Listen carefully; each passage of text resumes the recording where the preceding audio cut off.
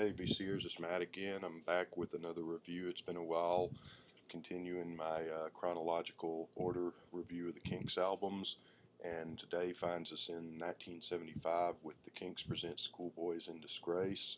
So there's the front cover, which is just a god-awful cover there. It's can you say pedo? I don't know. It's a terrible cover. Here's the back cover, which is a lot better. They should have used this for the front cover, I think, and they should have, whoever thought this up, vetoed this and come up with something else. But anyway, so Schoolboys in Disgrace from 1975, which is, wouldn't you know it, yet another rock opera concept thing. But things are starting to look up a little bit here. Last time reviewed was Soap Opera, the album that came out before this, which I didn't expect to like and liked quite a bit. It had a kind of a silly story, but it was a fun story. It was a Prince and Pauper type story. This one is, although it's a rock opera, it's not as jumbled up and convoluted and boring as the rock operas of all those albums between Lola up to this point. It's a pretty simple, straightforward story. The schoolboy is he's kind of the bad kid in school that always in trouble, always in the principal's office. I guess they call it the headmaster's office in England over there, and playing tricks on the teachers and bullying the other kids and stuff, and in trouble. And he gets enticed by one of the naughty schoolgirls, gets the girl in trouble, which I assume means pregnant, and so he gets his comeuppance or gets in trouble at school, even though it really doesn't follow, because if you're following the story of this album, he sticks around through graduation and gets to graduate. So I don't know exactly how much of a comeuppance he gets, but and it's also sort of a indictment of the oppressiveness of the British school system in those days. I don't know, maybe the school system's still like that over there, but at least the school system as it was back in Ray and Dave's days, which you get a little bit of that in Pink Floyd's The Wall and some other records by British bands. So it's not the most exciting story, but it's at least pretty simple if you want to follow it. And the other plus on here is, unlike these other concept rock opera albums that they had done in the 70s, this one actually has the songs. This has some really good songs on here. A lot of those albums, the Lola's a good album, but I mean, Muswell Hillbillies through Low Budget, they're just not very good albums, and they have their moments, but even those aren't stellar, and they're not very memorable. I was listening to this. I had never heard this album with the exception of one song before I bought it, and I bought this album a month or so ago because I wanted to just keep on going with these reviews and not stop at Lola and pick up at Low Budget. So a lot of these albums are new to me, but like I said in some other reviews, I have been listening. They're new to me, but I've been giving them a fair shake. So I've been playing them over a week or 2 weeks' time, several times, so that I get familiar with them and I'm not just giving it one or two listens and coming on and saying it's good or bad. But the thing about this album is I played it quite a bit, and which none of these other albums from the 70s period had done for me. I was at work a few days ago. I was driving around in my car going somewhere and started kind of humming, you know, da da da da da da, and I was like, what am I humming? And then it hit me that I'm humming one of the songs off of this. So, and a couple of the songs actually stuck in my head, which none of them did, with the exception of maybe Ducks on the Wall from Soap Opera, and a couple of songs I already knew from those earlier albums, but nothing really stuck in my head, even though some of those songs are, like I said, those albums have their moments, but they're not that good. And I kind of got the feeling that Ray Davies had a little bit of a revival with this album, maybe.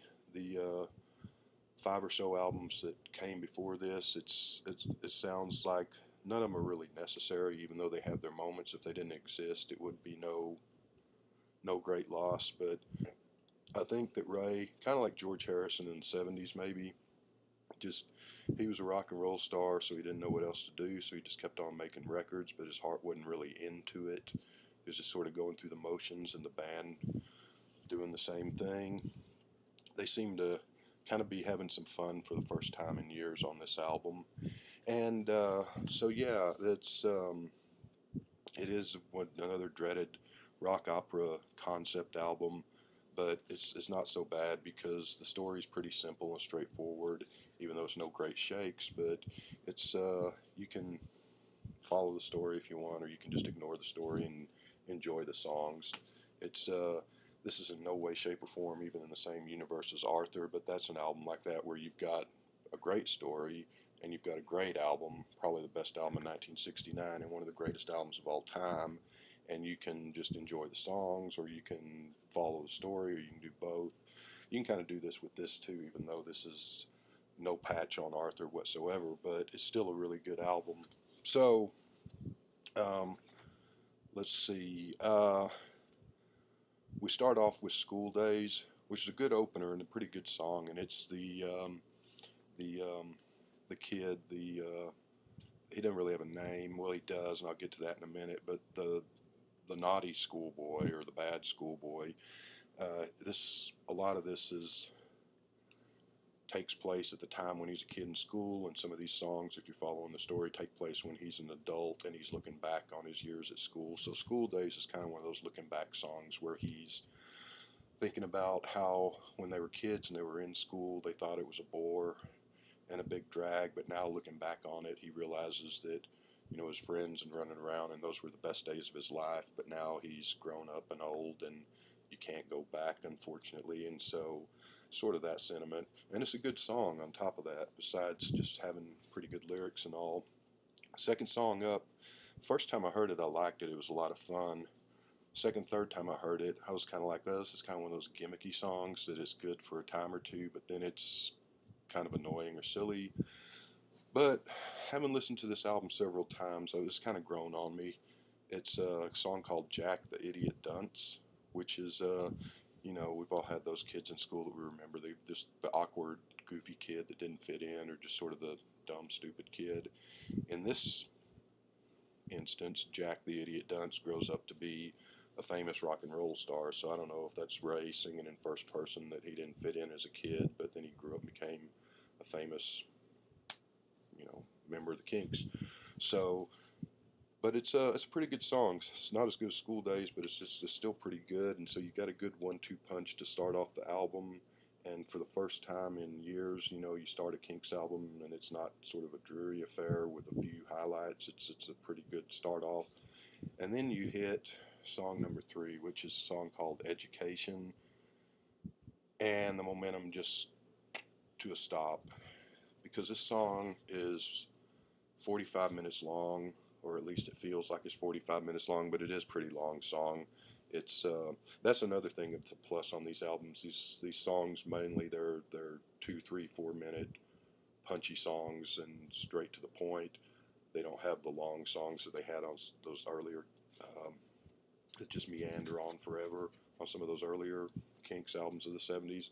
But Education is the exception to the rule here, and this song is, I don't have the records over on the record player, but I know it lasts a good 6-7 minutes, which is about 5 or 6 minutes too long.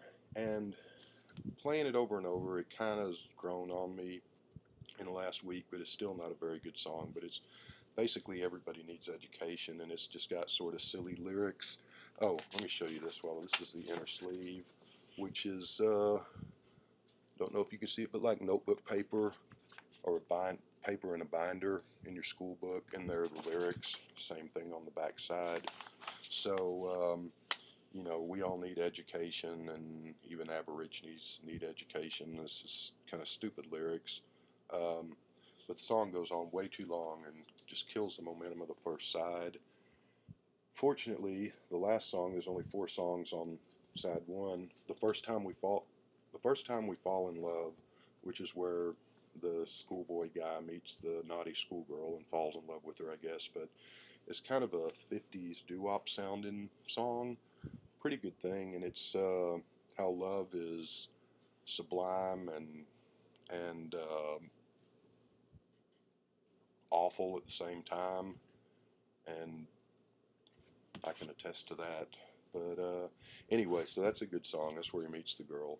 So side 2, starts off with I'm in Disgrace, one of the album's better songs. Really good song. If you're following the story, that's where the guy and the girl get in trouble, or the girl gets pregnant, or just says they get in trouble, but I would, whatever, they get caught, something, and they get in trouble. But I'm in Disgrace, really good song. Headmaster is where the boy has to go before the headmaster when he's got caught, and kind of saying, you know, begging for leniency or something. It's not a great song, but it's a pretty good song. And then, best song on the album, and kind of has me jumping for joy, the one that I had heard before I heard this album, because it is on their 1980 live album, which we'll be getting to a few reviews down the road. But and the power chord is back, which is great. I mean, the power chord of the great Kinks classics of the 60s, You Really Got Me All Day and All of the Night, I Need You Till the End of the Day. It's not quite the classic those songs were, but it is a pretty darn good song, and it's probably my favorite Kinks song of this period. This 71 up to Low Budget came out in 79, so all that stuff in between, The Hard Way would definitely be my favorite Kinks song of that era, and it sounds like it could have fit on one of their 60s albums. And even better yet, 1975, that being sort of the rumblings of the beginnings of punk rock and new wave, with the Clash and the Sex Pistols and the Ramones and the Jam and all that stuff coming on. Sounds like it could have been on, Sex Pistols were one of the Jam's first albums. And as a matter of fact, even though they weren't really punk, but the Kinks, the Knack, My Sharona fame, they covered The Hard Way on their first or second album. I used to have their two albums. I don't anymore, so I don't remember which one it's on, the first album or it's on the second album, called But the Little Girls Understand.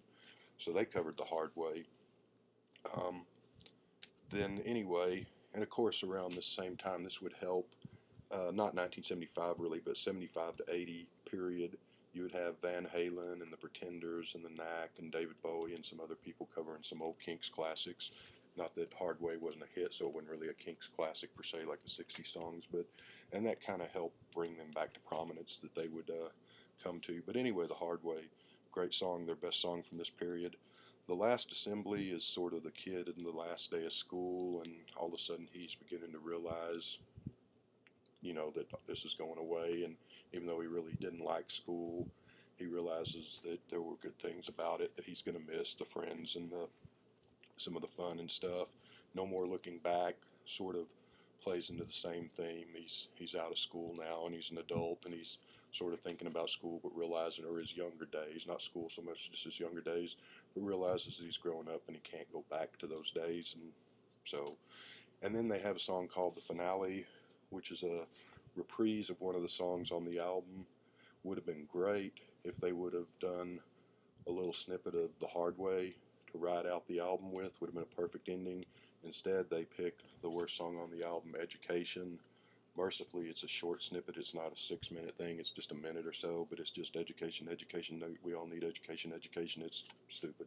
So, bad album, bad ending to the album, but a good album overall. So, like I said, in the 70s, they were kind of drifting, in my opinion, just going through the motions, making albums just because what was their alternative? To go out and get a real job or something, I guess, and they had made these great records in the 60s. So the 60s, the Kinks are the best band ever, with the exception of the Beatles. They never returned to those heights, but we're getting close to that period from Low Budget through Word of Mouth where they return to prominence and they return to being really good, and they actually get really popular again with MTV and radio play, and kids liked them. I mean, I was 16 in 1980, 16 and I was 17 in September of 80, but so I mean, I remember going to concerts. I saw them 3 times in the 80s, and they were a really big band among younger people, but they're not quite there yet, and this isn't quite as good, not as good as any of their 60s stuff. It's not quite as good as their 80s albums, their early 80s albums, but it's getting there, and it's pretty close, and I was surprised. I knew going in The Hard Way, and I knew that was a good song. I didn't know what else to expect, and I wasn't expecting much. But it's a pretty good album, and so scale of 1 to 10, stupid cover aside, I will give this a 7 and say check it out. And this and Soap Opera would be their 2 best of that. Muswell Hillbillies through Lola through Low Budget 70s era. I guess I've still got two albums between now and Low Budget to review, and I bought one of those at Doc's Records yesterday. I haven't listened to it yet. I think I've heard one or two songs off of it somewhere back there, but so we got two albums to go. We'll see if those are better than this or if they slide back a little bit. There's actually three albums between this and Low Budget because this came out in 75. In 1976, there's an album called The Kinks' Greatest Celluloid Heroes, which is a greatest hits album of their RCA Records period, which is a total misnomer because none of the songs of the RCA period were hits, really, and none of them were that great. Well, I guess The Hard Way was, and Ducks on the Wall, but so that's the greatest hits album. I don't have that one. I will probably pick it up someday just to complete my Kinks collection and have it, even though it's probably not a very good album. And so, yeah, and then you got two albums coming up before Low Budget other than that one. So, yeah, 7, I think is what I just said on this. Pretty good album, and if you're going to buy any of their RCA period or their 70s period, with the exception of Low Budget, this one would be probably the one to get. It's the most tuneful and catchy, and sounds like they're actually having fun for the first time, at least since Lola. So check this one out. It's a pretty good one, and we will see you all. I was going to do another review of not a Kinks album, but another album. I'm probably do that tomorrow, but I might do another video that's unrelated to reviews tonight. I hope everyone has a good, sorry to have you guys staring at some guy's butt there. Let's put the Kinks up instead. Have a good Sunday, everyone.